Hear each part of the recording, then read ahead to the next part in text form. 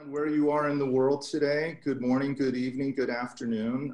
Thank you for taking time out from all of your incredibly busy schedules, whether you're working from home or back in the office, or I think many of you might be lying in bed with your iPads. That's totally fine. We're not going to judge. This is hopefully the first of many webinars that is hosted by the Spark Labs groups. And I'm being bombarded with multiple windows and screens here, but oh, here we go. So I want to give a shout out to Spark Labs Group, which is a network of startup accelerators and venture capital funds. They've invested in over 280 startups across the US, Asia, and Europe. And it's because of Spark Labs Group that all of us have a connection, not just internet, but a little bit more that brings us all together here today. This is new to all of us here, so please bear with us if there's any technical glitches or any sort of hiccups here and there. To kind of give you an overview of how we're going to run this show today, webinar today, is first of all, it'll go for about an hour. And during the chat, there will be a window set to the side, a Q&A window. So for any of you who have any questions of anything to anybody on the panel, please feel free to write it down and jot it down.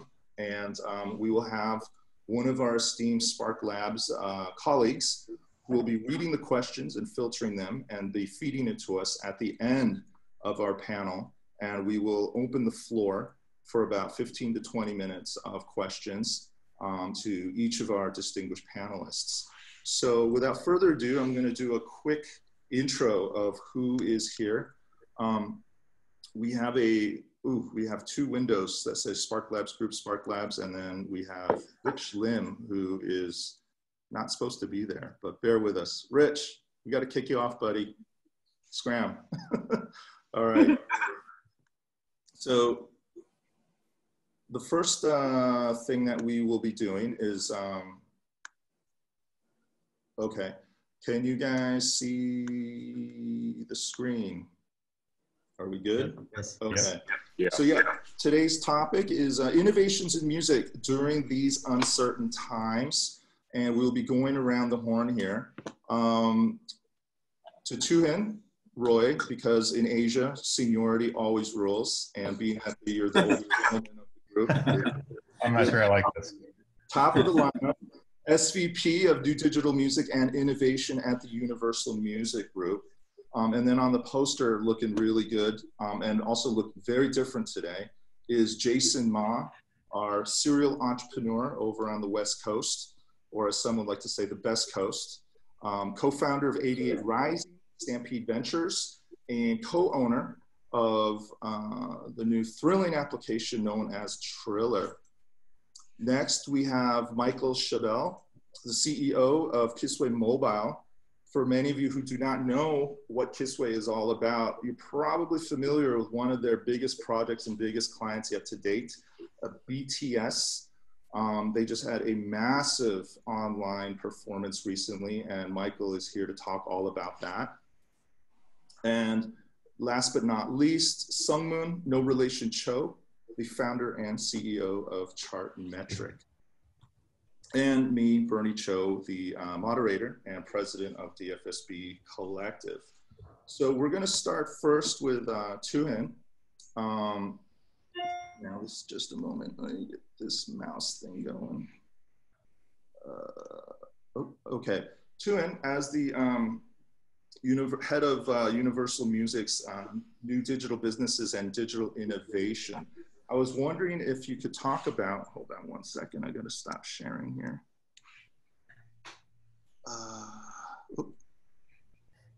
Just bear with me. One of the things that I wanted to ask you about is, you know, when we started 2020, right when the Grammys just rolled around, everybody was in a good mood. 2019 was a fantastic year. Everyone was thinking 2020 was gonna be bigger and better. Business plans all set in stone, all set in cement, everybody's ready to go. When was the moment you realized that things potentially could go sideways? When was the moment that hit you that everything that you had planned and that you had sort of envisioned was going to go just off the rails? Yeah, it's such a good question. Great to be here, and yeah, I appreciate the invite. You know, it's always like oftentimes when I gather with a group of people, you know, I think about the physical thing that we're missing, and I know you all were going to do, you know, a big in-person event in Seoul in June, and you know, my heart longs to see everyone in person again soon. But it's great to see you this way. Yeah, I mean, you know, in the beginning of February, I did a trip through London and then through the Middle East to India and looped around India and back through the Middle East to LA. And I saw, you know, that there was a lot more concern about this disease as I traveled east. But when I got back to LA, the week of March 3rd, I think it was March 3rd, I went to a Clippers game that I'd been invited to. And I was really nervous about it. You know, there were, I don't think there were confirmed cases, or if there were just a couple in LA at that time. And, you know, I was with some friends, and we kind of like were sheepishly wearing masks, but a little bit embarrassed because most people weren't. But there was a moment where I was standing up in the box at the Staples Center and looking out at a packed house and just thinking to myself, the disease is here. It's gotten here.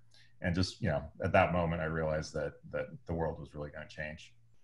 And then in terms of the myriad of projects that you were financially or perhaps just even emotionally invested and curious about, which ones did you feel once the pandemic hit and unfortunately hit its stride, which sort of projects did you feel got perhaps maybe accelerated as a result of the pandemic to maybe more mainstream acceptance?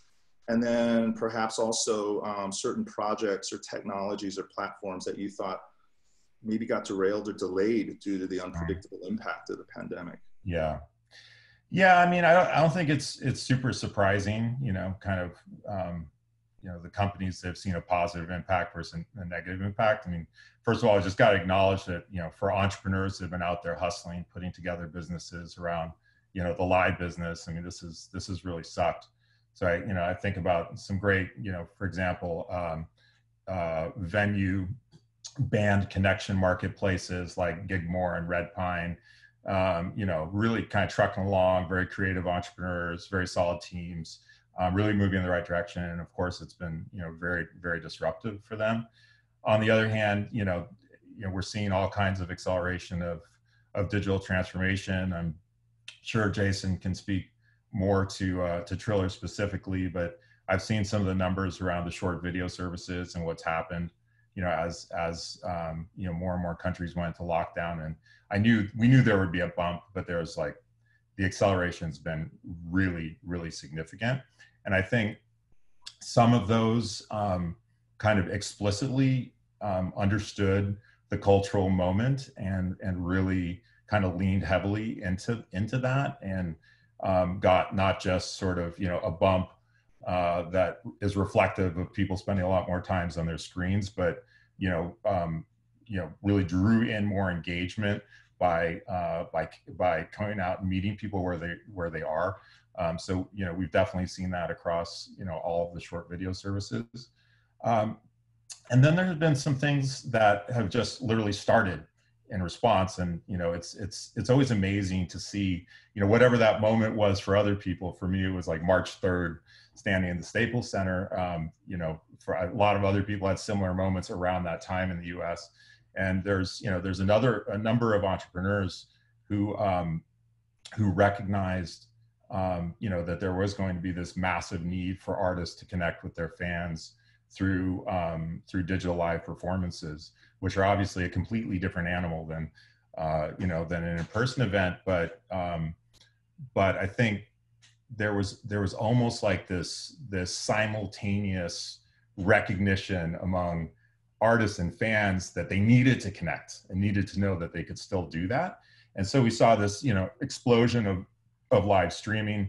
And there are a number of entrepreneurs who kind of understood that that live streaming was gonna explode, and started to build curation platforms on top of that. So you know, Travis Laurendine, who's a great guy in the music tech ecosystem, and has run a bunch of hackathons for us, and has the ability to marshal like these massive numbers of hackers to get behind his projects, got right on building kind of a linear programmed directory for live streams. So, you know, kind of like a Pluto TV for live music streams. And more recently, what was the name of that particular service? That was called Sofa King Festival, I think is what he called it. Playing Open King Festival? Sofa King. Oh, okay. Sofa King Festival. Okay. Yeah. And then Matthew Adele, who's the CEO of Beatport, also launched a similar service recently. And then the last thing I'll say about it is, you know, I think that there's been a way that, you know, the intensity of the crisis and the suddenness of the crisis has accelerated the whole industry around live streaming. And, you know, there's been a kind of a chicken or egg problem where, you know, a number of companies make a run at it. There's some complicated rights issues. And there just hasn't been enough demand really to push through that. But then, you know, as this explosion happened, you know, I think it's forced a lot of players in the ecosystem to kind of figure out where they want to be with this, and you know, helped drive kind of an advance in the thinking about how you resolve the industry-wide business problems to make that a reality. So it's definitely had a huge impact on the entrepreneurial system around us. There's been some great stuff, and there's been, you know, some people have been hit really hard. Now, you mentioned, obviously, for you, that sort of moment was at a Clippers game, but if that was on March 3rd, unfortunately, a few days later, I think for a lot of people in the entertainment industry, and particularly for people in the US, I think what caught them off guard about COVID, the coronavirus, was the fact that the disease didn't feel so distant, that it was people that they knew, people that they loved, but more importantly, people that were famous that were getting this disease. And it's my understanding that your colleague, your boss, Sir Lucian Grange, was one of the first executives in the US to be diagnosed with COVID, I believe, in mid-March, early March. What was that day like? Because I just remembered that was just like breaking news, headline news when that occurred. And, you know, obviously you share the same office building. What was that day like when you heard that your boss, somebody in your building, actually had the disease? And from that point on, what were things that you guys did as a company to really take this seriously, but more importantly, deal with it? Yeah, thankfully Lucian's doing a lot better, but yeah, he was one of the first, and it was a very dramatic day. It was a Friday. We all left the office at the end of the day, and you know, I think that there was already discussion about closing the office, you know, fairly soon at that point. But you're right that the whole thing seemed slightly distant and unreal at that time, and I think that was the first person I knew personally that came down with it. And of course, you know, everyone who was in the building was evacuated at that point, and we never went back to the office again. So you're right that it was a particularly kind of dramatic entry into the next phase of the crisis for us. Okay, I'm going to pop up another visual for you here. Let's see. So, two things that Universal Music has sort of done prior to the pandemic, but it seems to be the talk of the town and pretty much around the world, is number one, we're starting to see kind of an overlap and emergence, and more importantly, convergence of synergies between esports, video gaming, and music. About 2 years ago, Astralworks, one of your Universal Music labels, did a deal with Ninja, the YouTube streamer slash former pro gamer who made his name, made his mark in Fortnite. And you guys actually have a record deal with him where he's curating fantastic electronic music. And this was 2018. You guys got the sense that there was something there. And then moving forward, last year, not this year, everyone was talking about Travis Scott's big gig on Fortnite not too long ago. But you guys actually beat him to the punch and actually did something last year with Marshmello, and his numbers were just through the roof. 10 million people simultaneously viewed that show. And so what I was wondering is, you know, and then obviously we saw Twitch, which was traditionally known as a gaming sort of viewing platform, becoming more and more a go-to platform for people in the music industry.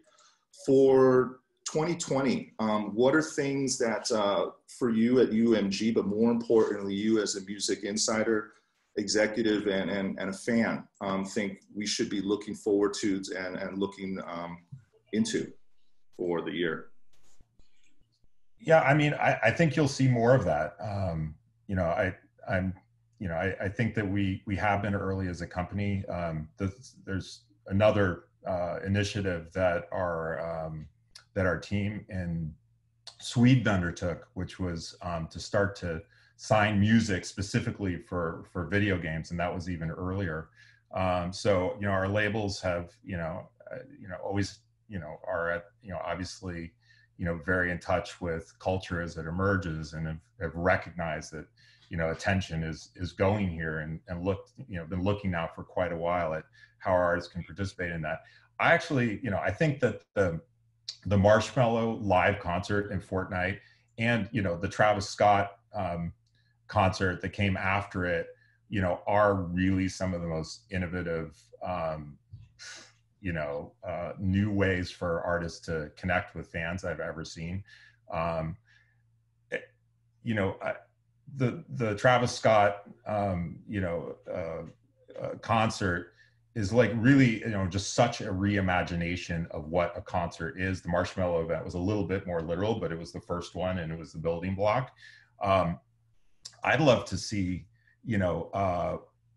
platforms like Fortnite and others really figure out how to make that easier for artists to do. Like I obviously my head's not in the production of those events, but when I see the experience and the way that, particularly in the Travis Scott version, there's kind of they're traveling through the different spaces within the games, and the listening, the being at the concert is sort of following along with that.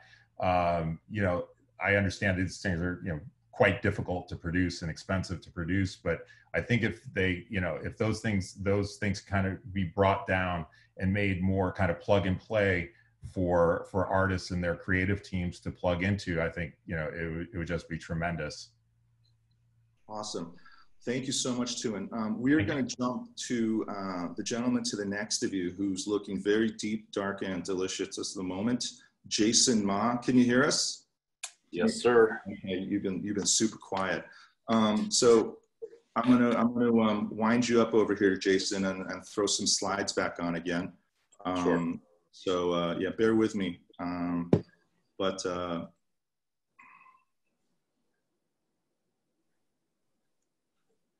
see, did I do this? Can you guys see me okay? Close the white screen. Okay. Yeah. Do we have? Okay. So if you notice this is, I think, a very typical situation with a lot of executives these days. This is the before COVID and after COVID look. JAESON has, besides building businesses, has grown his beard as well. But a few interesting things that JAESON has been involved with. JAESON is probably one of the most hyphenated people I know, in the sense that he's not only an artist, an investor, but also an entrepreneur. And among the many projects, which we frankly just couldn't even put on the screen here, he was involved with founding 88 Rising, as well as, there's a white screen. Hold on a second. Just a moment. Are you guys get a white screen on that one? Yeah, I'm seeing the white screen. Yeah, it was like a white screen. Okay, you know what? I think I got it. Yeah. Okay. Now, do we have the screen? There I am. We have JAESON's mugshot there? Okay, cool. We'll do a quick brush through. Among the many companies that JAESON's been involved with was the Asian pop culture channel music movement called 88 Rising, who recently did an online concert. Now, a lot of people were looking forward to Coachella, obviously for a lot of the big names, but one of the interesting things about this upcoming Coachella was there was going to be an Asian music stage that was going to be curated and hosted by 88 Rising. Unfortunately, because of the pandemic, that stage never happened, didn't see the light of day. However, 88 Rising put together a show called Asia Rising Forever in May that featured many of the top Asian and Asian American artists doing a benefit concert. And as you can tell, these shots are very small, but it was a great mix of indie icon as well as some even idol acts involved. But one of the biggest things that JAESON was involved with was a startup called Triller. And, you know, around Christmas time, Triller started making a lot of noise because not only had it quickly become one of the most popular, one of the fastest, and in some media outlets it claimed to be the fastest growing social video platform. But more importantly, headlines such as in Music Ally said that Triller claimed that it had more users in the US than TikTok. And, you know, things were looking great. Triller had brought on some very high profile, big name artists as investors, but then all of a sudden January hit. And Triller went from an app to something much, much more. And so, JAESON, I wanted to have you step in and step up and sort of talk about the kind of pivot that companies you've worked with, be it 88 Rising, but more importantly, Triller had to go through when COVID-19 hit. Got it. Yeah, thanks, Bernie, for having me. Appreciate just being on this panel with friends like TUHIN and Michael and Sung. Great supporters of Triller, supporters of 88 Rising. I think just going back to, you know, personal experiences and stories. So I think TUHIN's very familiar because he's a major partner supporter for us at Triller. But I think, you know, originally what happened was we were going to host a co-party at Coachella for Triller. And so it was going to be with the Neon Carnival, et cetera, et cetera. And once everything shut down, of course, everyone freaked out. No one knew what was going to happen. And so immediately we had all these artists on Triller that still wanted to perform. And we realized the only way to do that was going to be through a live stream, through online. And so me and my partners, Ryan, Bobby, and the team that really made it happen, shout out to Nay, Grace, and everyone at Mike Liu, of course, the CEO. We put together the largest online music festival in internet history. And we decided to do it on the weekend of Coachella. And we called it originally Triller, and we called it the Quarantine Sessions. And there it was. It was to benefit charity to kids that a charity called No Kid Going Hungry, and also the Recording Academy, Music Cares. And the reason why we decided to do was we realized, you know, everyone was going to have like Coachella shock that there was no Coachella for the first time in over a decade. And we thought, okay, you know what, why don't we just bring it online? And so it was kind of crazy how we got it all done. It was literally we had weeks, literally weeks. And we somehow lined up 120 plus artists. And we had them all pre-record from their homes or their studios, their set, their performance set. Everyone from Wyclef to Migos to Marshmello to Snoop to Monsta X. That was super exciting, and they shut the internet down when they came on. And then we had it, you know, streamed on YouTube, on Twitch, on Caffeine, and it just became a huge success. So over 72 hours of music, 3 days. And over those 3 days, we had over 5 million unique visitors, 120 plus artist performance.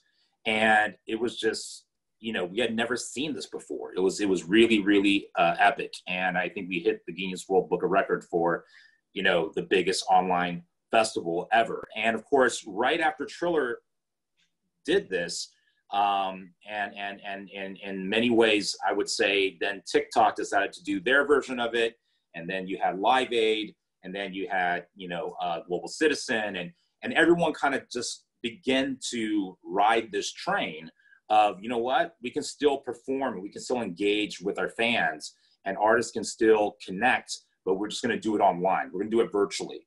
And so that was really interesting. And so, one yeah. question is, you know, obviously I love the name Triller, but how did it morph into Triller Fest?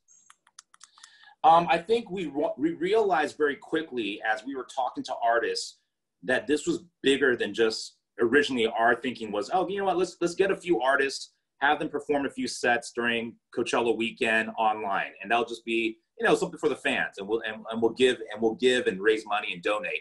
All of a sudden, we started realizing that every single label, every single music manager, every music artist was just like, we want to be a part of this. We want to be a part of this. We want to be a part of this. We're itching. We're dying to perform and connect. And then we realized this was just bigger than just a little weekend online, you know, festival. It really became a brand. So we were like, you know what? We're not just going to do this once. We're going to keep doing this, and let's create our own festival brand. So we created Triller Fest. And so that's where, you know, we switched it over. And we realized that, you know, this is something that's going to be here for a while, meaning like, we don't know when this coronavirus is ever going to end. I mean, to be honest, it might not ever end if we don't find a vaccine. So we're thinking we'll do Triller Fest again, maybe later in the year, maybe once a quarter, maybe again in 2021. And so we realized we had the ability to create a live stream online music festival brand, the same way you would create it for Coachella or Lollapalooza. This is our version, Triller Fest, and we did it online. We're the first ones to do it. And then, of course, 88 Rising, originally, we're thinking about maybe putting some of the artists on Triller Fest, but then we realized, hey, you know, 88 Rising has its own demographic, its own audience base, its own, you know, platform. And so that came together, you know, very quickly as well, you know, just weeks later. And I don't know if you saw the numbers for the Asia Rising Festival, but it became the day after the actual 4-hour online music festival, Asia Rising, became the #1 trending video on YouTube a day later. And it was trending worldwide, #1 on Twitter, Instagram, everywhere. And that just shows you the power of Asia. And that just shows you the power of just the Asian youth audience and Gen Z, and how they're so plugged in to their mobile connections. And I thought it was really interesting because everyone was just commenting like, I didn't know these artists existed. I didn't know there was this artist from Malaysia, or this artist from Philippines, or this artist from Vietnam, or this artist from Japan. And I thought that was a beautiful thing of just uniting a Pan-Asian music moment and a music movement. It was really, really cool. You know, Jason, you put into perspective just how big Triller Fest became. And there was a statistic that I saw online that just blew me away. I want to share it with everybody. You mentioned that you had 5 million viewers of Triller Fest. Is that correct? Correct. At the time, and I believe still to this time, the biggest online music festival. To put that into perspective and to kind of wrap our heads around in terms of how important and how impressive that scale is. Triller Fest was bigger than Bonnaroo, which gets about 80,000 people in attendance. It was bigger than Coachella, which gets over 100,000, and was bigger than South by Southwest, which gets close to 300,000 people. All of these festivals obviously postponed and canceled or delayed for next year. But the fact that you guys pulled this off on such short notice with equal, you know, with a lineup as good or equally better than, you know, what people are accustomed to. Do you, in terms of sort of plans for 2021, what are things that you guys are looking forward and looking into? Do you continue to see yourselves doing Triller Fest as an annual event? And then obviously, you know, Triller went just way beyond being a social video app. And now you've got this massive festival associated with it. What is sort of the roadmap for 2020 and more importantly, 2021? I can't say in detail as far as the roadmap, because I honestly I think everyone on this call is in the same position I am in, where we just don't know.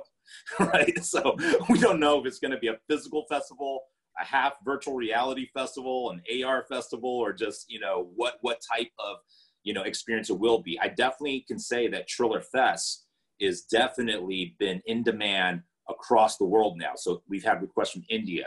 Not a lot of people know Triller is the #1 app in Nigeria. #1. I'm talking about above Snapchat, above TikTok, above WhatsApp, above Facebook, above Twitter. It's the #1 app overall in your Apple Store in Nigeria, which is the 5th or 6th most populated country on the planet. Now, why is that unique? Is because a lot of our user base is urban, and so a lot of it's hip hop, R&B, that type of urban pop culture. And so what happened was when Migos and 21 Savage and Eminem and Chris Brown, all these major celebrities and pop stars were posting Triller videos, the Afrobeat movement in Nigeria started seeing these on Instagram and started seeing it organically on YouTube, et cetera, with the Triller watermark. And so they began to just download Triller and started making their Triller videos from the Afrobeat movement, which has inspired artists today like Drake. And so it was completely organic. We haven't spent $1 of marketing in Nigeria. And somehow this country of 200 million people, everyone's got a Triller app, everyone's making Triller videos, and now they want to have Triller Fest in Nigeria. So to me, that's the beauty of things being online, because you can see it virtually everywhere, anyone, anywhere, versus what you just saw right there. How many privileged cool kids get to go to Coachella, okay, once a year? You know what I'm saying? And like you said, you saw that number, it's 100,000 over 2 weekends. We had 5 million. Just think about that for a second. You were able to have an online music festival, and I'm sure Michael's going to be able to speak to that. When you have BTS or SM, and all of a sudden K-pop has literally millions being able to tune in and experience their favorite music acts without actually having to go there. I think it's completely changed the landscape. You can actually experience music live today, virtually, and you don't actually have to buy a plane ticket, fly across the world, and be one of those cool kids. You're one of those cool kids, just being online. Okay, Jason, before I cut you off, I'm going to put you on the spot. In the same way that with TikTok, people point to the success of Lil Nas X vis-a-vis through TikTok, the discovery element and just exploding. Oh, let me talk about this. If you had to pick your sort of Triller version of Lil Nas X, who would it be, where are they from, and why should we be on the lookout for them? First of all, Bernie, I'm very disappointed that you didn't do your homework on this, because Lil Nas X posted Old Town Road on Triller first. Okay. Okay. He posted it on Triller from his bedroom. We still have the day he loaded it, uploaded it, the video with his Triller watermark. But because TikTok has billions of dollars, okay, they went out and claimed, all right, that they discovered Lil Nas X and they broke him and made him whatever, 10x, diamond platinum. The reality was when Triller was a small little app and we didn't have the marketing dollars, we still don't have those same type of marketing dollars. We just couldn't afford the PR and marketing at the time to go claim that story. So the reality is Lil Nas X he got his record broke on Triller, period. Drop the mic. And anyone out there that claims it was because of TikTok, get your facts straight. Anyone out there with a pen and paper? We just all officially just got schooled. Thank you, Jason, for that insight. Anyways, I love you, Bernie, no matter what. All right. By the way, love the beard. Keep it. Next, we have probably the guy with the best looking mic I've ever seen on Zoom to the date is I'm not Michael. dropping this. Oh, you can't drop it. It's too heavy. Now, Michael, a lot of people, only really, especially in the K-pop space, only really discovered or heard about you guys very recently. Now, the thing is that, I'm friends with your colleague, Keith, and he had been sort of whispering to us for over a year about Kiswe. And, for a lot of us, we were really familiar with what you guys were doing in the sports space. So I was wondering if you could talk about sort of the background that you guys had in sports and how it transitioned over to music. But before we have you dive deep on that, I want to give the people out there sort of a little bit of a buildup in terms of sort of how we came to be, and more importantly, how we got you here to talk about the show that you recently put together. Over the past few months, obviously we've heard about a lot of online concerts and festivals, but they were mostly performances at home, and in many cases were for charity, where people were either listening or watching shows that were sponsored, and they were usually within the context of donations, online donations for very good causes, you know, to help with you know, people around the world in need and who needed attention. But recently, one of the biggest music entertainment companies in Korea, SM Entertainment, teamed up with one of the biggest tech companies in Korea, Naver, for their video live platform called V Live. And the numbers that came out of the gates was very impressive. I mean, they didn't mince words when they said that this was an over-the-top live experience.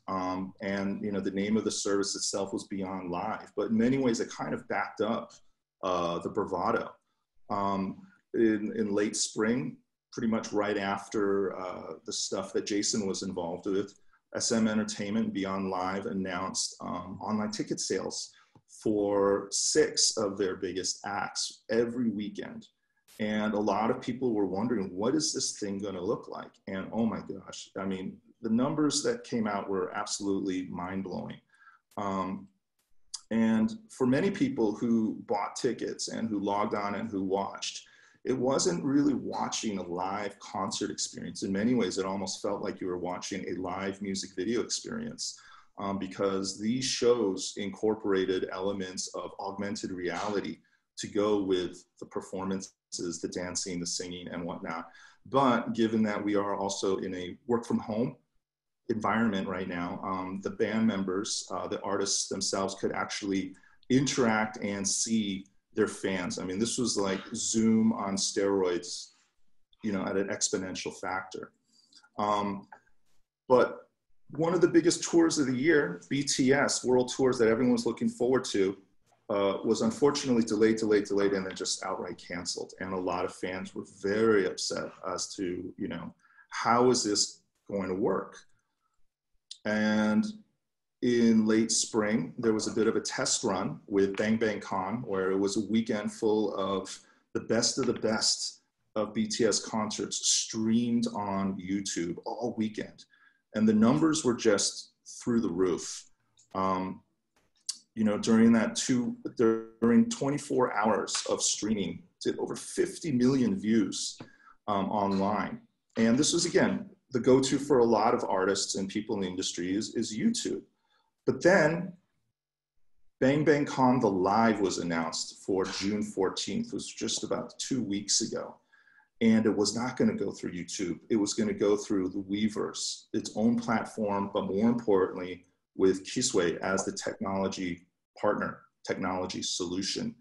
And it was a 6-camera experience that blew people away, but more importantly, broke records.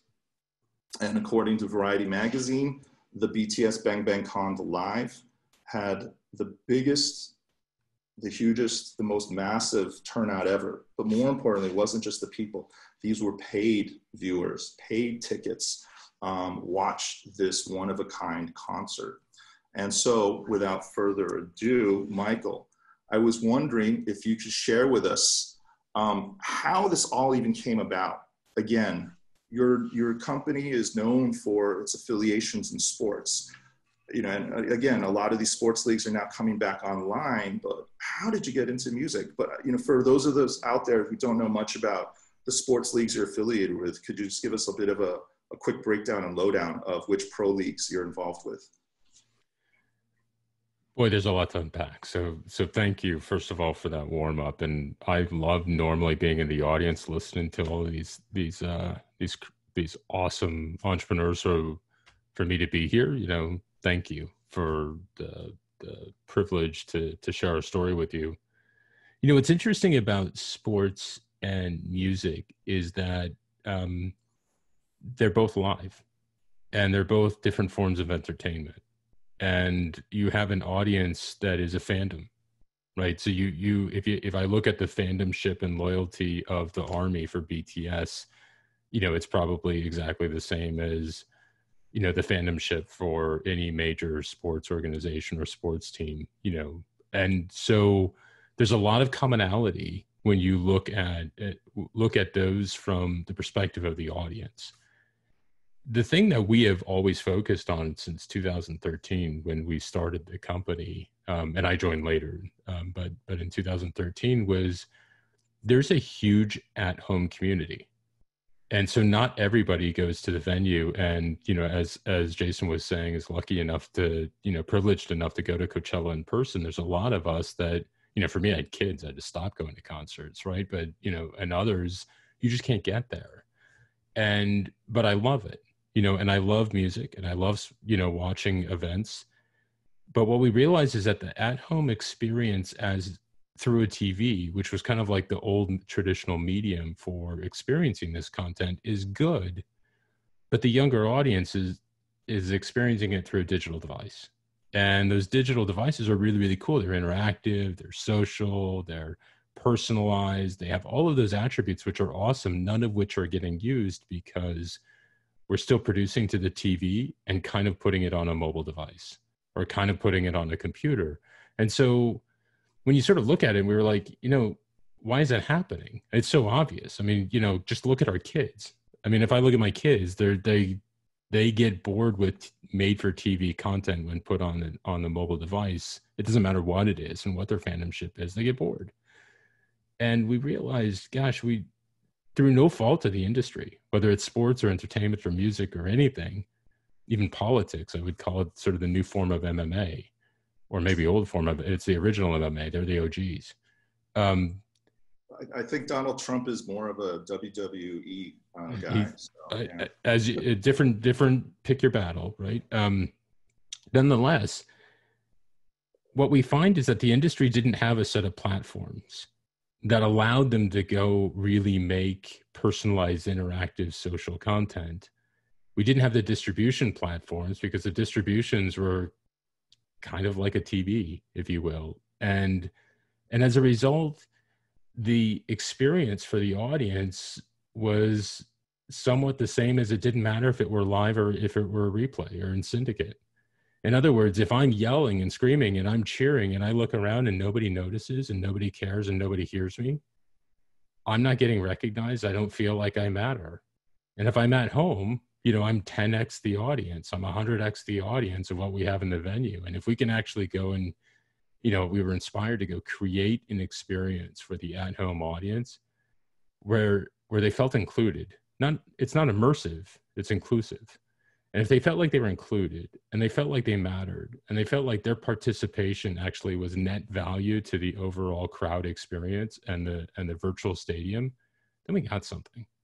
And whether it's sports or whether it's music, look, when I go to a concert, it says, I don't want to be the only one sitting in a stage or sitting in a stadium listening to the concert. I mean, that sucks. I want to be there with, you know, 50,000 other people that love that artist as much as I do and are cheering, singing, dancing, crying, whatever they're doing. And I want to feel that. And so we were passionate about building.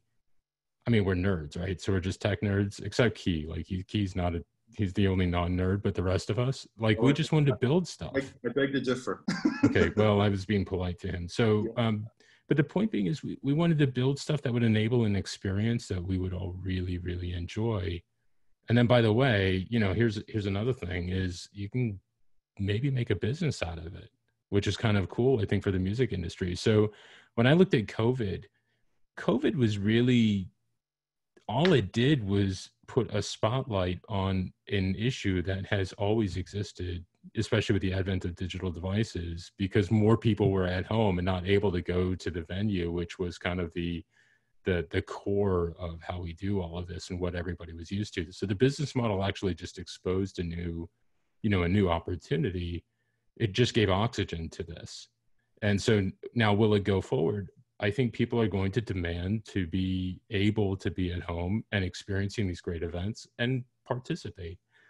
So you asked about which leagues and which networks. I mean, you know, when COVID happened, I mean, for us, NBA is one of our major customers. And when Adam Silver suspended the season, we had one of those, you know, for about 24 hours, pick your expletive moment. saying, you know, we got to reset our numbers. This is going to get ugly. And then we realized everything we built was for digital creation of content for audience specific folks where everybody can be remote. Nobody has to be in a control room. Nobody has to be in a studio. Nobody has to be in a stadium to go build content for audiences and bring people together. And so we said, well, all of our customers are going to have kind of a problem. They can't just go dark. They've got to go and create content. So we're really, really lucky. I mean, we had kind of a 5x growth in the first half of the year of contracts with the major leagues and networks around the world versus what we did in 2019. And so we picked. And this was before the pandemic hit. You guys were already just kind of on that momentum. Always, yeah. More interactive, and then. Mm-hmm. That's right. So we've been building this in anticipation of the fact that people are going to start to realize that the digital audience at home cannot be ignored. And you can't keep serving them the traditional way. So we kind of had, fortunate, that my colleagues have, incredible insight, into what we thought the market was going to evolve. And so you just had, COVID was a catalyst. And if it were not COVID, it would have been another one. It would have been time. It would have been, more cord cutting. It would have been, who knows what it would have been, but people would have realized that the economics of the industry were going to be challenged by non-traditional consumption of content. So we had to go build those platforms so that way it could support the industry. And the reason nobody knows about us, because we're like, we're like the pipe builders and the service providers underneath it. The people who need to know about us know who we are. And we can just go and help them enable their relationship with their consumer. And so the crossover to sports to music, we've always been in music. We've just been very quiet about it. So my understanding is you guys have been doing some, for lack of a better word, soft launches or tests with sort of genres like jazz. Mm-hmm. And then also my understanding is that irregardless of the pandemic, you guys sort of did a test run with BTS in Japan during a fan meeting. So I was wondering if you could talk a little bit about that sort of transition and then more importantly, the pivot from sports into the music space. Yeah, and it's not so much a pivot as it is because we haven't pivoted away from the sports. It is really just, applying our capabilities to that genre as well. Certainly we've had a number of concert experiences over the years playing around with multi-camera, and I think what we realized is that it's not about multi-camera, it's about multi-experience. It's about serving a VIP experience and a front row experience and allowing people, it's a backstage experience. It's allowing people to not just pick camera 1 or camera 4. It's about producing 2 different experiences in the audience. The Osaka fan meet was really interesting because it was kind of a quiet little element that we did, because there's a lot you have to get right when you go to paid. You have to be able to bring in a rush at the door. And, think back to how many events you remember in recent history where somebody bought a ticket, they expected to be able to show up, and there was a failure in their admission, being able to get into the experience. And then they get really, really frustrated. So we had to get that right and really, really get it right. And not only then, but actually even interestingly, we were very mindful of what were the security implications of this? What are the hacking implications of this? What are in fact, actually even DDoS implications of this? Because the K-pop community in particular came out in a very bold way with political statements recently for issues going on in the United States, and we expected whiplash or backlash rather. So we really had to prepare ourselves for all of that. The other is the quality. And I think the other thing is that when people are paying, buffering is not tolerable. You can't have buffering. And if your customers in a country in the network, or a country in the world that doesn't have the greatest network, they still don't want buffering. And so we had to be really, really careful about how we give the top premium experience at 1080p 60, with 6 cameras to people who want it with fast switch capabilities. And at the same time, when somebody has a network that's maybe not up to snuff, and shoot, my home network is like that when my kids are jamming away on esports, I want a great experience as well. And so we had to put a lot of work into network design and the tech design to be able to overcome that. And that's what the fan meet was just really about proving in the tech and then scale it like hell when it came to this latest concert. What was the scale difference between this December 2019 fan meet in Osaka, Japan, and obviously this recent massive show that you did here in Seoul? What kind of scale were we looking at? 10x, 20x, 100,000x? What was sort of the difference in terms of scaling up? And then also more importantly, was there something that you encountered in that Osaka experiment that you quickly resolved and made sure that it ran smoothly when the show in Seoul occurred? The fan meet in December was geofenced to Japan, so it was kind of like 5,000 or so, concurrent. So, modest in size. Scaling up to what we did this time around, there's a big difference when you go from Japan to the world. And you showed that one graph, which was really cool. That was the things that we added. Actually, it wasn't so much that we learned, it was we were bold in our understanding of what we could handle. So we knew we could handle a heck of a lot of viewers. In fact, actually, we didn't even scratch the surface of what we can handle, in this particular load. So there's a lot more where that came from. But the important thing that we added and felt bold and confident about our ability to do it was to not only handle the interaction with the Army Bomb light sticks, so we had sort of a Bluetooth connection of all of that, but we had 150 million cheers happening, during that event where they were pounding away on these little virtual light stick buttons that were changing in relation to the concert. People are pounding away on this. We didn't know if they were going to do it. So we had about 150 million pounds. We were then taking that all back into a centralized server, and we were producing now brand new video that is reflective of the fact that this audience is lighting up the world.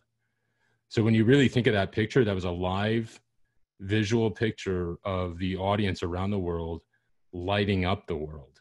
And we thought that that was a really important way that people were doing their part to say, I'm here, I matter, I'm showing up, I was at this concert, and I'm lighting up Nigeria, or I'm lighting up, it was in, really, it was all over the world. It was really, really cool. And so we had to be pretty ambitious to be able to pull that off. We felt pretty good about it. And, by the way, there's a ton more that we can do. The thing that we think about very hard, and what, by the way, what Beyond Live has done with Naver, or what Naver has done, hats off. I'll do it. Hats off. And I have a COVID haircut. I just love the innovation that's happening. There's so much opportunity for us to take advantage of this uncertainty as entrepreneurs and go for it. I mean, that's where innovation happens. So I love what they were doing with being thought leaders on kind of the Zoom walls, if you want to call it that.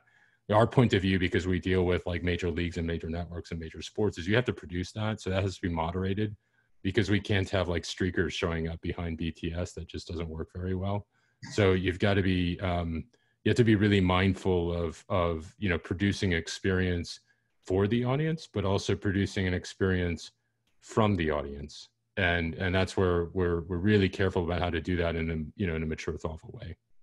So, again, it just blows me away that this 5,000 person experience in Osaka, Japan exploded into, correct me if I'm wrong, the numbers that I heard was 750,000 people viewed, paid for tickets that were anywhere between 25 to 35 US dollars a pop.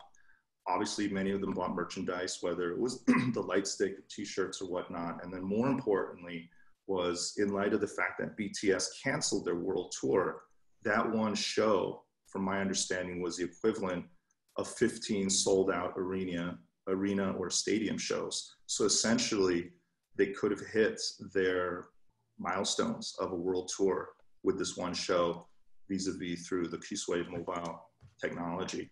One last question before I move on to Sungmoon, who has a lot of data on the impact of that show, is the monetization. I think this is something that blew people away. Was obviously the technology was impressive, but the fact that you guys were able to monetize this concert experience, how integrated is the ticketing and the commercial aspects of the show with the technology that you have? And more importantly, is this something that you're going to hopefully roll out for other acts, other artists, other, music companies in the near future. So you have to be very, very, I'll call it nerdy and tech oriented to make sure that the ticketing agency and the payment platform is well integrated with the admission controls, and get that all to work. So it takes a lot of time. It takes a lot of scaling. We had to build some crazy tools because they don't exist to go and beat the heck out of the servers, to say I'm going to in each region have massive admission, and then also fake people, trying to get in, because everybody's going to try to get in and make up their own little ticket thing, in order to get in. So you've got to be able to handle a lot of load, and that was a big test element. We are right now, as a result of this, I think everybody realized we can go make money, and it's net new money, right? We're going to get back to the touring world. The world is going to have a new normal, and I can't wait for it. But this is net new money that can be captured for these artists and fuel the industry. I love it. And I want to go see it and be a part of it and make it happen. And it can be done cost effectively. And I think that's you can really focus in on EBITDA for the industry. And I think that's really, really important. So we want to be a part of that. We're getting inbounds from everywhere to say, what did you guys do? How did you do it? Can we go do that as well? And what elements can you bring to us that are going to be really important for our audience and for our artists, because not everybody's BTS, right? So everybody's going to need a different, I don't need 7 cameras on a piano. But we can offer different experiences. And I think that's what we're really, excited to go in and try to figure out what tomorrow looks like. Oh, that's fantastic. That's awesome. Thank you, Michael. And to sort of put context to the content that we just saw recently produced through live streaming concerts, just through traditional even music streaming, I am going to not drop the mic, but hand the mic off to Sungmoon Cho. And to wind him up, I also got slides made for him as well. So bear with me.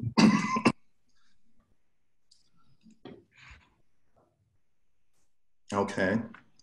Can you see the slides? Yes. Everyone's good? Okay.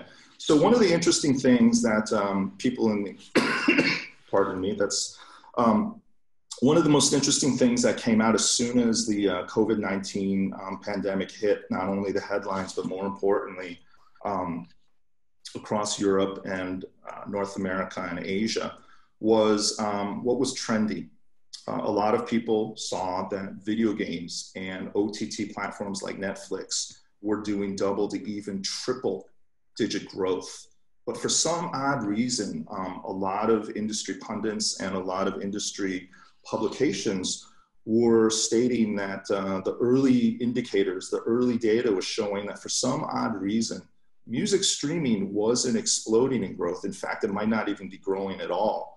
And in many ways, the curve was not bending, it was flat. If anything, it was dipping a little bit. And so headlines like what we saw here in Rolling Stone were stating that music streaming is down in the time of social distancing. And that for many people in the industry was a depressing thought, because live music revenues is a good chunk of what many artists make. And to have what looked like an engine becoming a safety net, streaming music, was in some ways being questioned as well in terms of their durability and viability moving forward over the next few weeks, next few months, and then, even through next year. But one of the interesting things about Sungmoon and his team and his crew over at Chartmetric was they kind of pushed back on this narrative and sort of this optic and this lens that somehow music streaming was being adversely affected. This is something I have to just put out there for anybody who's interested in music data written in a very elegant, easy, and fun read is the blog site that Chartmetric puts together called Beats and Bytes. It puts a lot of stories as well as analysis into current trends in the music industry.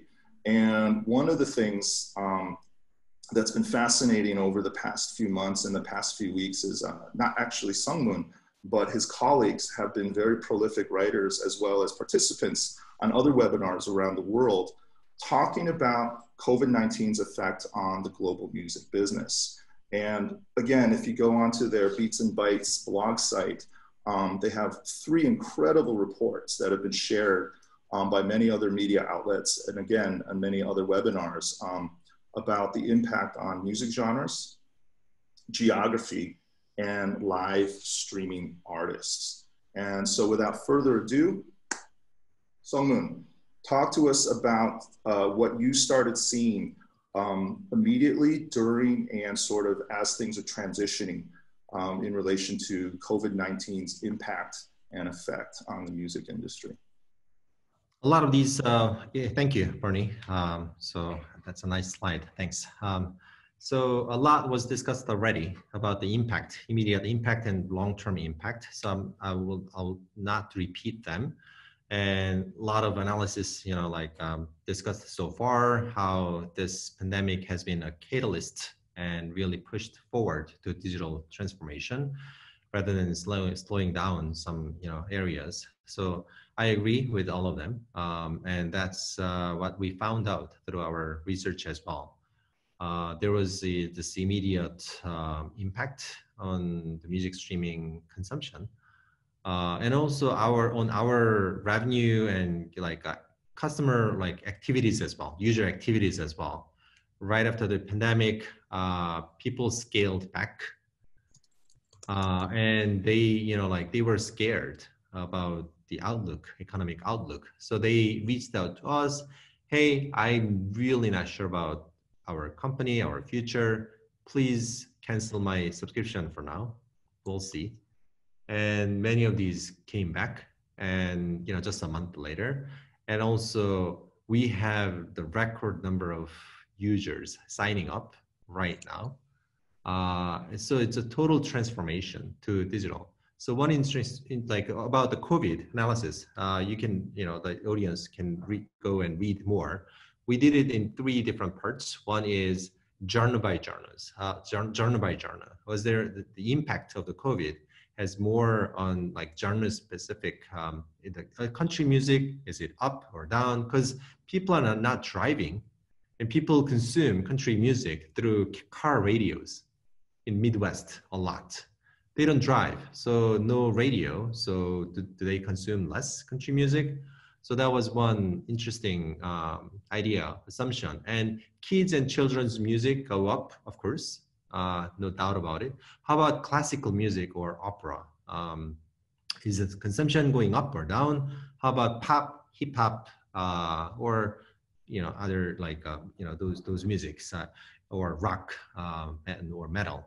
So that was the first part. We found out about, you know, like a couple things, and country music, some impact, but not much. The car, like we looked at only the streaming radio platforms. So, and then also, yeah, we looked at the airplay as well, but you know, the airplay is still happening. People may consume less on in the cars, but they all have Amazon Music subscription. Amazon Music has been very strong with country music from the beginning. So that is going well. And hip hop and pop, very stable. People consume a lot. New releases stopped. Many big artists delayed some big releases, but that was just, you know, because of that, you know, that huge consumption that comes right after the new releases stopped. But that consumption was still happening to more artists, to more different, to more variety. So that was happening. And then the second part was country by country, and third part was live music versus, you know, those people who are taking this live events to online versus who do not. Are there some meaningful difference, statistically meaningful differences do we see? So that was another analysis. So in terms of genres that surprised you in terms of the numbers going up, and then obviously as well, genres that surprised you in terms of numbers that went down, if you had to pick one that went up and one that went down, what would they be? So yeah, like many of these were not so obvious when we looked at the data, but yeah, like as I mentioned, children's music and classical music to some degree, like classical music. People listen to like peaceful music at home, at work. So those were good.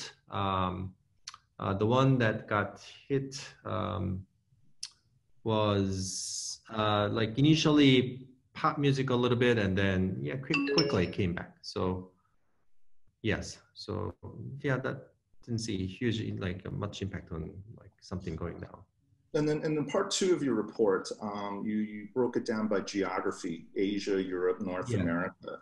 Were there consumer listener behaviors that were perhaps similar, or in some ways, surprisingly different in terms of people's reaction to their music consumption and their reaction to the new normal environment, stay at home, work from home, lockdown mode? Right.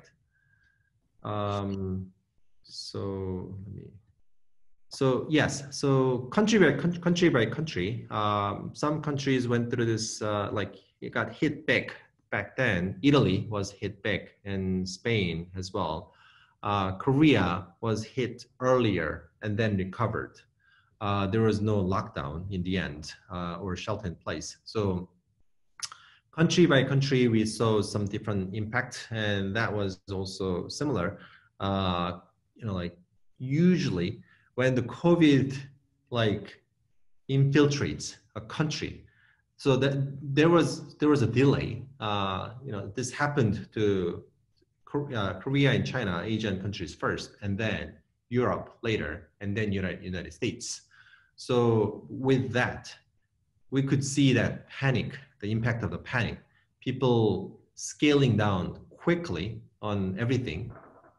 But like a few days later, interesting, a few days later, people realize that the life goes on, and they have to listen to music still. So that was like, that correlation was interesting. Big hit, some dip, and recovery following afterwards. So and then with part 2 of your report, you obviously talked about live streaming artists, but not just concerts. You talked about and did a really interesting deep dive on non-performance live streaming. Could you share with us some really interesting discoveries of what music artists have been doing during this downtime to increase their fan base? Again, there were some really interesting studies, and you covered a lot of very interesting examples that I had never seen before, related to what some hip hop and R&B artists were doing versus those in the hard rock and heavy metal space, and then just bored pop stars. What were sort of interesting new developments, new trends, or frankly, new forms of entertainment that emerged in the live streaming space that you guys were able to do a data analysis on? So one interesting find around that was fans. Like they are used to seeing these big stars in these talk shows or big, national TV shows or through concerts. Fans constantly look at these artists that they love, like go big and do some performances out there. And when things scale down, fans are hungry for that, eager to see more. So when these artists, they took more to Instagram Live, interacting with fans that way, or something else we saw was a guest starring and someone else's channel, side by side. And we saw a lot of these artists guest starring, gaining a lot of Instagram fans that way. So a lot of these were happening anyway before, but we saw that the impact was amplified, during this COVID. So one artist, I can actually do a quick screen share to show that graph. Yes, this is the one that I was before and after live streaming. You see the number of Instagram followers, how it has jumped quickly. So this is one of the more dramatic examples. So that was like Badu gained 500% more followers, and Scott gained almost 800%. You know, before and after. So that was interesting, and then you can see from this graph as well how this, you know, like the entire numbers quickly jumped from right there. So we went on that way, comparing these two, Tori versus $, because, you know, like the more active you are during this period, you know, during this pandemic, on like through online interactions, does it really pay off? You know, do artists gain more followers and more engagements through this? So that was, yeah, quickly. Great, thank you so much, Sungmoon. That's incredible. And for those of you out there, please check out the Chartmetric blog called Beats and Bytes, as well as, if you can, subscribe to their service. It's a fantastic site for those of you who want to know how your favorite artists are doing around the world in real time, anytime, on almost any platform. I know we are running out of time, but since we talked about BTS a lot, can I show you just like something interesting here that I found? Sure. So this is Chartmetric BTS profile. And one thing you see is we just recently added TikTok. So Triller, JAESON, let's talk about that. Have that data. So they have humongous number of fans on TikTok, 28th in the world. Compared to other artists, they have more fans on TikTok than Kyle Jenner, actually, in terms of TikTok follower count. So that is impressive. And also like their songs are trending on TikTok. So that's one thing. But what I want to show you is this trend, BTS during this pandemic, last 3 months, when you look back, or if I zoom out to the last 6 months, this type of online activities, people following and, you know, like interacting with the artists on Instagram, that was the COVID. Around like, you know, that's when it happened in China. And a little later, February and March, it became more obvious. And then it hit everywhere in the world. By the time when it's like end of March or April, things are just like, you know, like business as usual.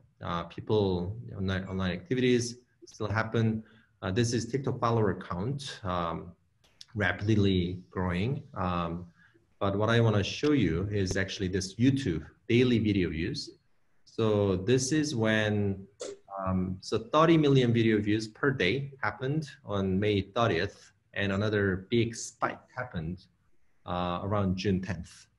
So that was, you know, these were all like events that were planned. They were all actually canceled, but we still have the data, like planned data. With you know, all of these BTS events.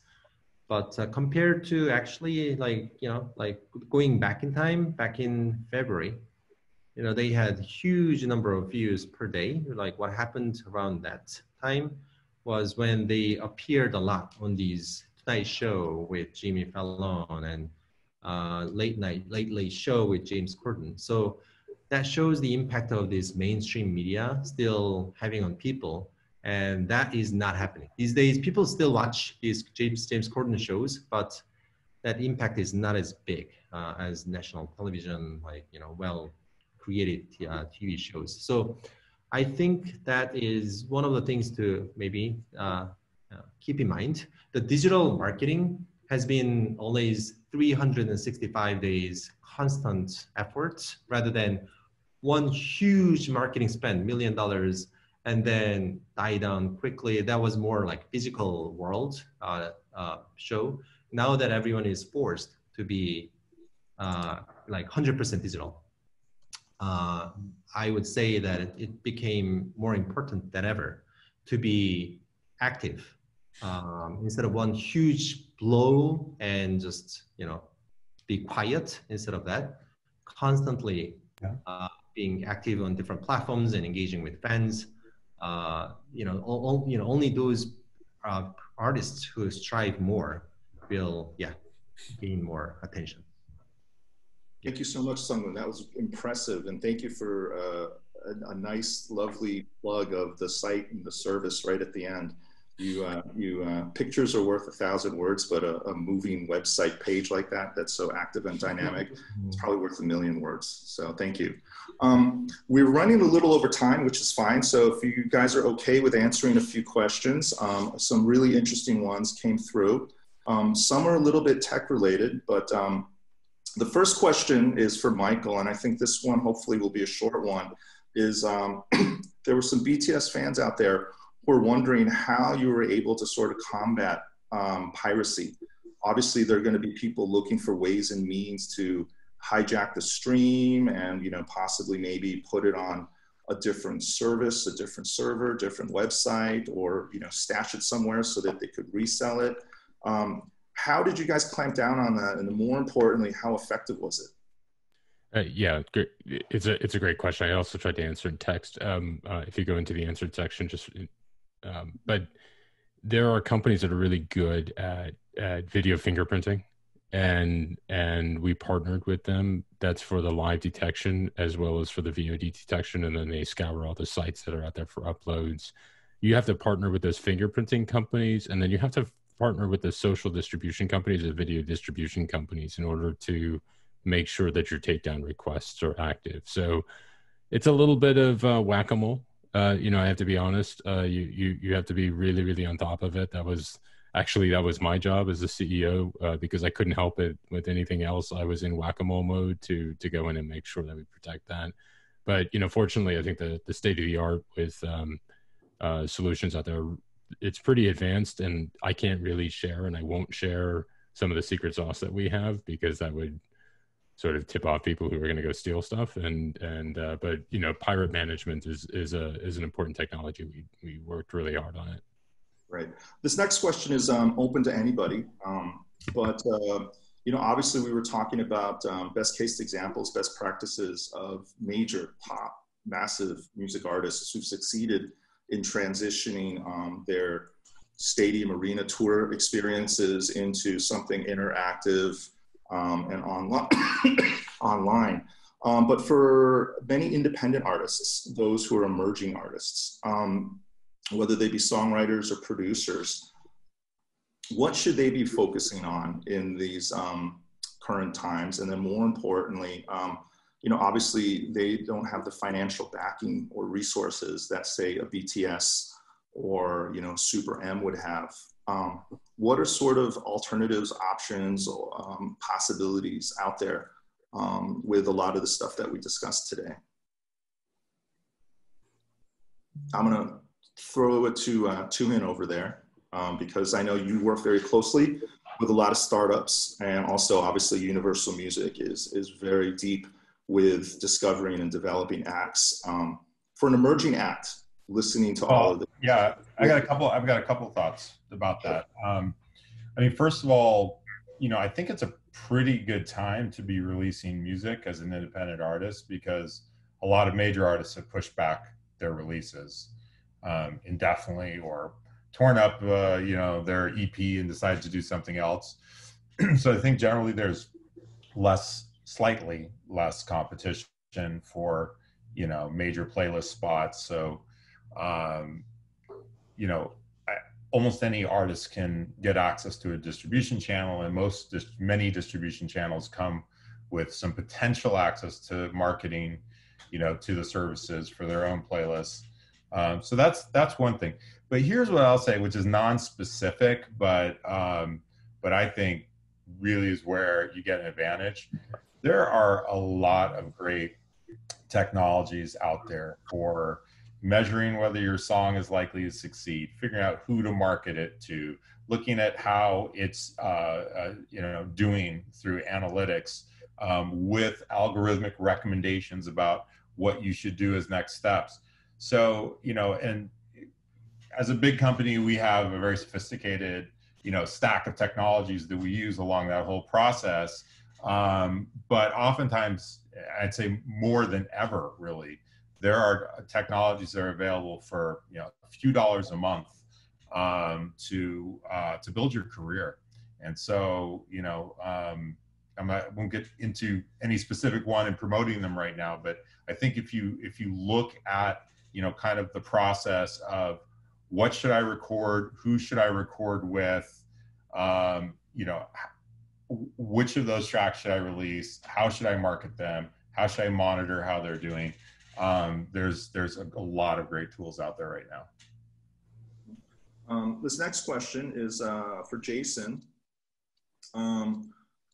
For emerging acts who are interested in using Triller for marketing and promotions, are there any resources online that can sort of help accelerate people's ability to adapt and, more importantly, to really use Triller to its fullest potential?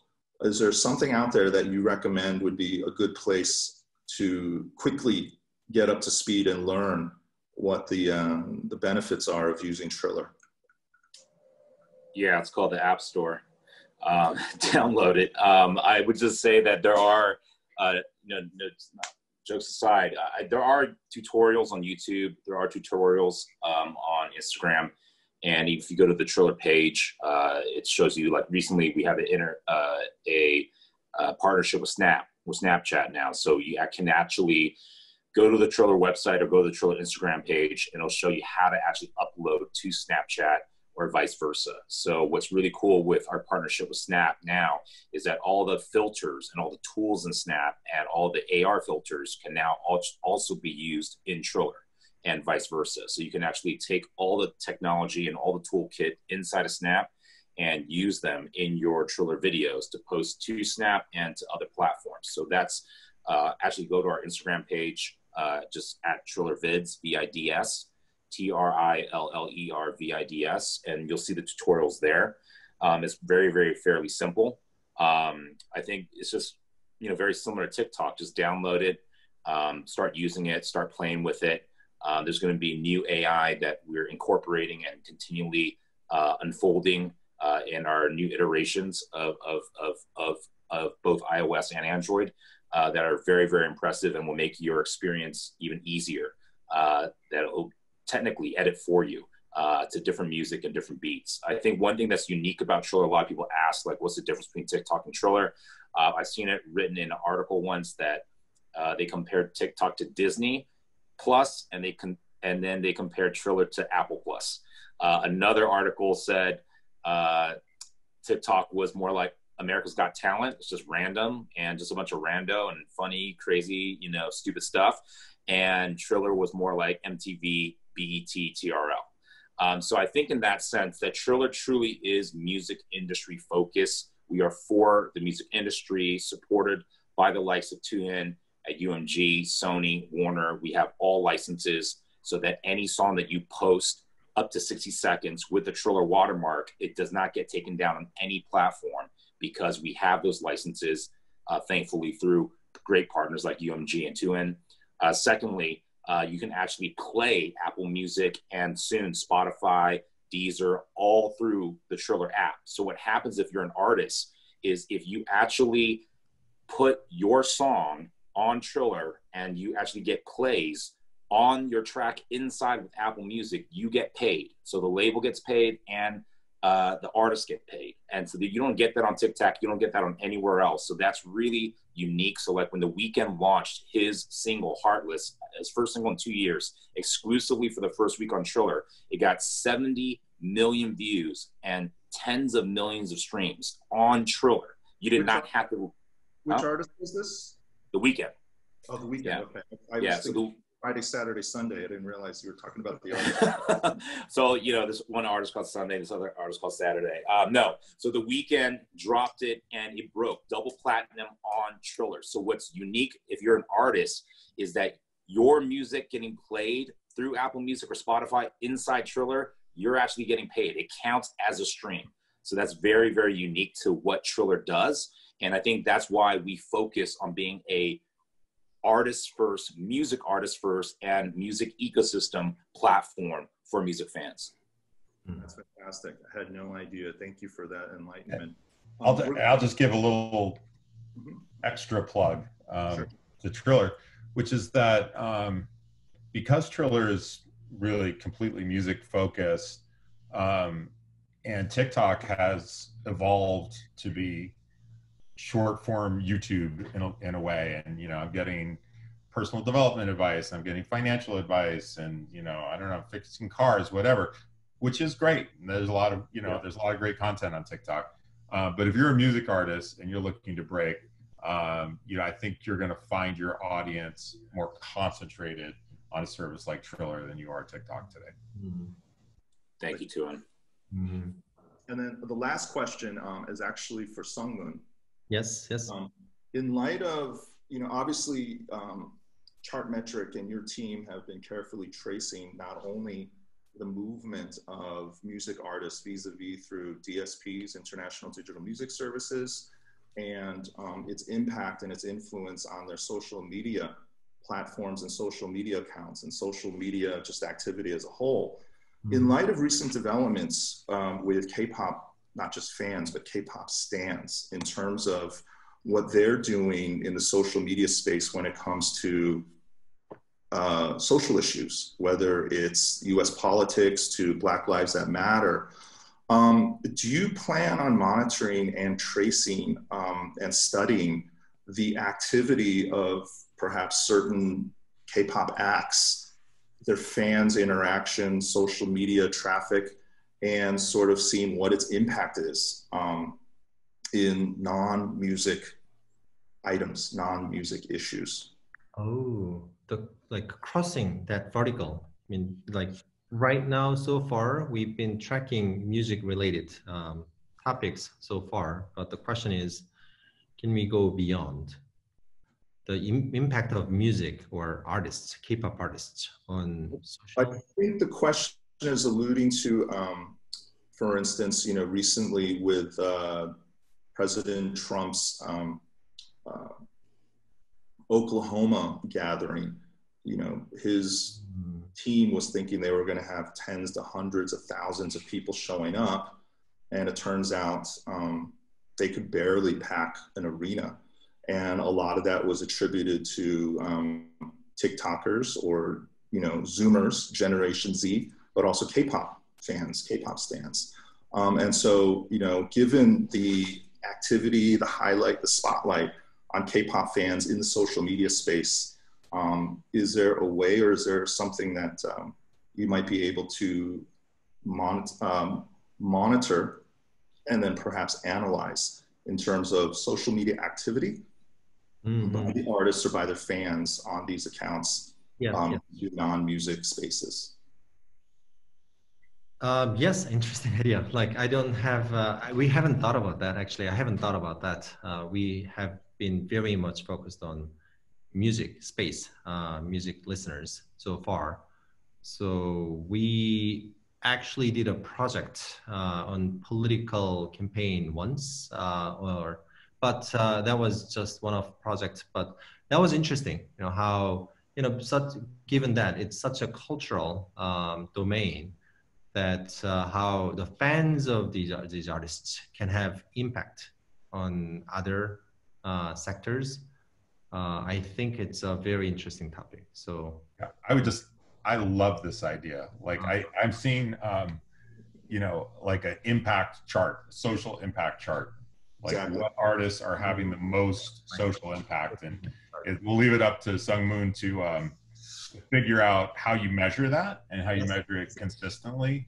But I mean, if we could foster the same kind of competition we have just for, chart position around actually driving social impact, which most artists want to do anyway, that would be an amazing innovation. And I think just, an incredible differentiator for chart metrics.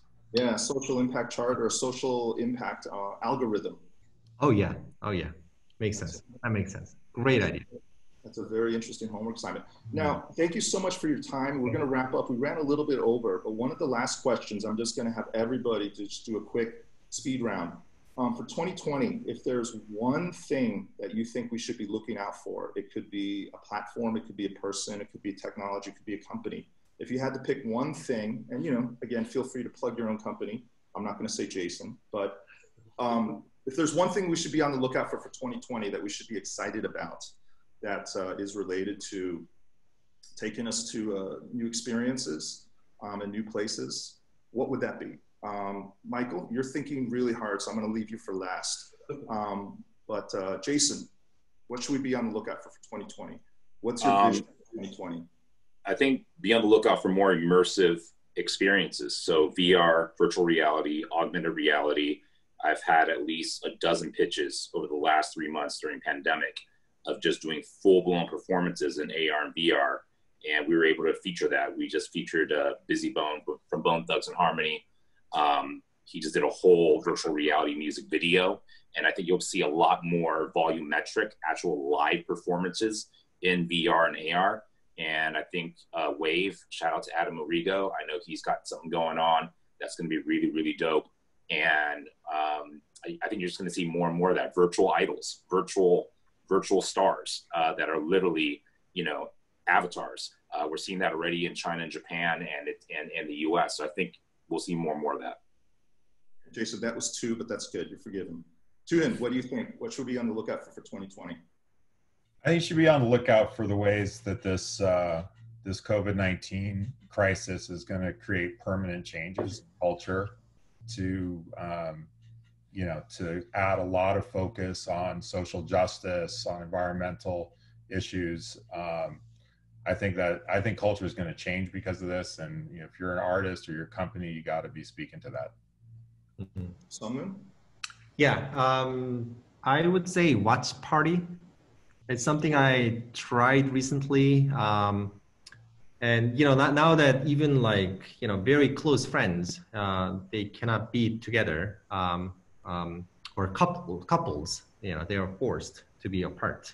So, those couples who used to enjoy watching something together, movies, these days, there are a couple of solutions, but it's not perfect yet. So I actually recently found out about this one, like a product, and then I was quite fascinated. So that's one example, but something that, we are so used to having in physical space, and still something that's not really translated to digital. There are still those things, and watch party, I think, is one area still we are not there yet.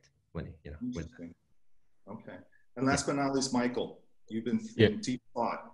Yeah, I was. There's just so much to pick from. I think the industry is going to go through an economic transformation as we try to, as we've done so many times in the past, and this is an opportunity to do it again. But I'm just going to pick up on what Sungwoo said, and that is, in our language, I think the concept of a virtual stadium is something that we've never really, in a way that's authentic and meaningful, I think is really important. So I love all the VR tech that's been out there and AR tech, and that's a new way to see it. But the question is, how am I seen as an audience member? And I think people want to feel like they're engaged and involved and they matter. And so I see a lot of people playing around with that, with artificial crowd noise. I'm not sure I love that yet, but I think it's down the path of saying, let's go help people feel like they're participating in the event and matter. And I think you're going to see some really cool innovations that create, I call it inclusive, not immersive. I'm really excited about what's going to happen there over the next years. Thank you so much. That is a great theme to wrap up on, inclusive and not just interactive. So thank you to Michael, Song, TUHIN, and JAESON. Thank you so much for spending time, and more importantly to all of the attendees out there. This will hopefully be the first of many Spark Labs webinars, and this will be building up hopefully to demo day later in the year in November. So this is Bernie Cho, the moderator. Thank you for putting up with all my little tech glitches and gaffes. Hopefully the next time we get together, it'll be a lot smoother. But thank you again so much for all your questions, all your feedback. And again, stay safe, and we look forward to hopefully catching up with you all very soon in person, but if not, online is almost as good, if not better. Thank you. Bernie is the man. Thank you, Bernie. Excellent moderation.